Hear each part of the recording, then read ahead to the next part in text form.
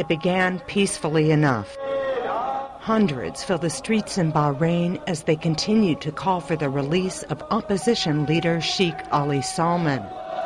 But later, those calls turned violent as police clashed with protesters.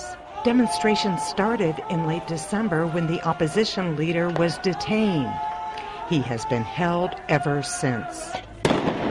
Sheikh Salman will learn his fate January 20th, when he will either be released or charged. The main accusation against him is inciting a change of government by force, the punishment for which is a maximum of 10 years in prison.